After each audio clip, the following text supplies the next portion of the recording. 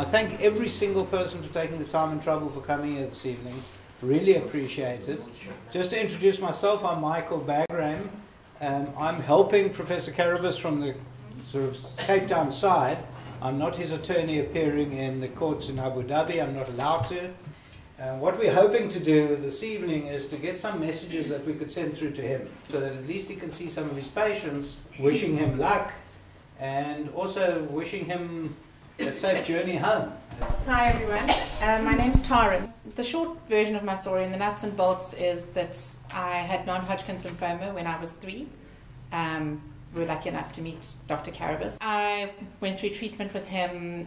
As you can see, I'm fine. That's my little boy over there. I think each of us, as Michael has said, each of us does have a story. Yes, there are children that die, but I know that he gave me the same treatment as anybody else. This was a great idea to get us together tonight, so thank you very much for that. Just in terms of the statistics, we're told that the statistics are that Professor Karabus had brought down the mortality rate from 80% in his department to 19%, which is absolutely amazing. I'm Bradley Rayner. I've got severe hemophilia. Karabus, or Dr. Karabus, diagnosed me at the age of 3 months, that is. And I've known Karabus basically all my life, 48 years now. Karabus taught or treated me and taught me how to manage my condition probably to the age of 16, where I was forced to then obviously go to Grooteskuur. This is a guy that is extremely rigid in terms of the protocol and the way that he actually treats his patients.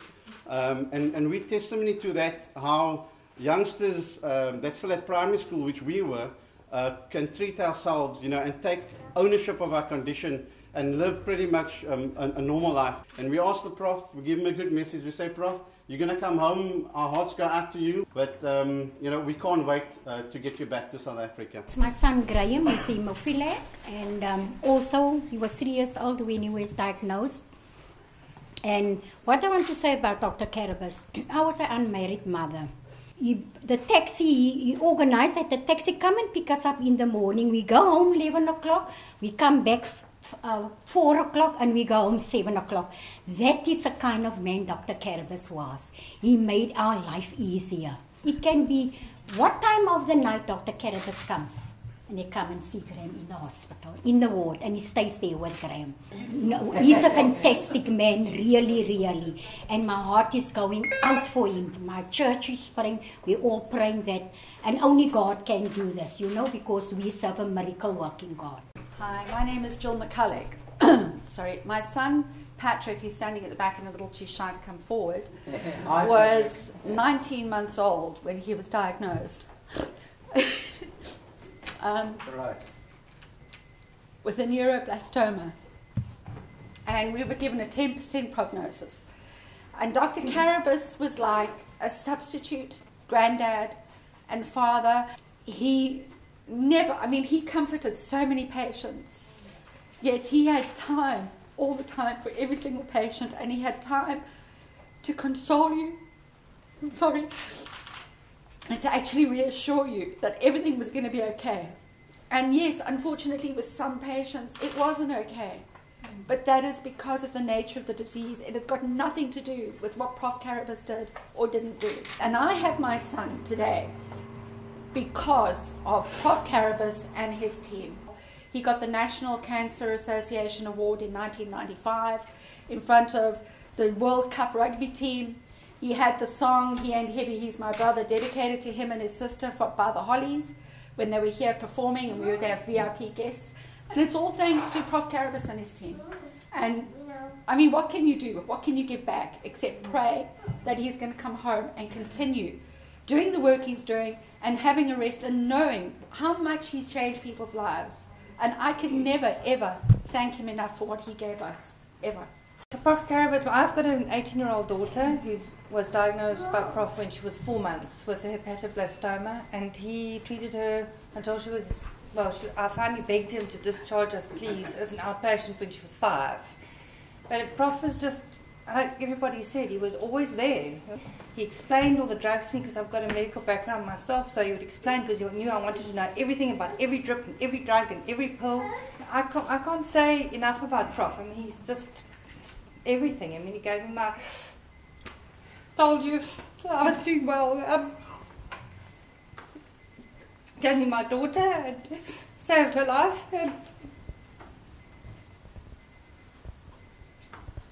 And she just walked away with a straight A aggregate matric.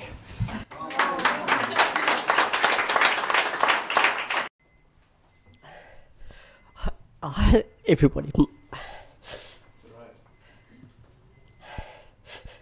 My name is Gordon Scott. I'm 39 years old. About 30 years ago, I was diagnosed with a neuroblastoma. The prognosis at that time was very, very poor, and there wasn't any treatment protocols for me. And I know that Dr. Karabus at that time contacted St. Jude's Hospital in America, a patient who had the same diagnosis as me, but unfortunately passed away. He successfully adapted that protocol so that I could be treated, and I survived. I know that he treated me successfully because I am here today, and I'm eternally grateful for him, for everything he did for me. Hi, I'm Jan Glazewski. I'm a hemophiliac. And my first recollections of Cyril, I call him Cyril now, was his immense involvement, not only in the care, the actual medical care of the patients, but in their lives. It was Cyril who drove and educated nurses in collaboration with the World Haemophilia Foundation to get haemophilia care to every corner of the country. So we have a hell of a lot to thank him for, not only for the actual physical care, but the whole administrative structures for haemophilia care in the country. Now, what Michael perhaps didn't emphasize enough was that to be tried in absentia without even being noticed and found guilty is contrary to the basic tenets of justice worldwide. Well, from a different aspect, I'm Dr. Melody Hogard, and in the early 1970s, I was privileged to spend a year with Professor Karabus, and I was more than touched this evening to see some of the patients that I looked after in those days. And in fact, Graham Reed was the family that was seconded to me as a fourth-year medical student to act as a GP for the subsequent 3 years. Cyril taught me how to care. He taught me a great deal of knowledge around both oncology and hemophilia.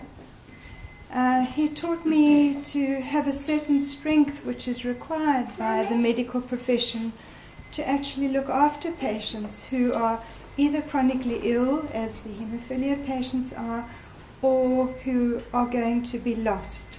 How to care for the patients, how to be part of a family, how to be part of the mums and dads who are going to lose their children. He taught me to go to the funerals of patients who died, which is something I've done throughout my medical career whenever I have been able to, although I've lived in Johannesburg for the last 34 years.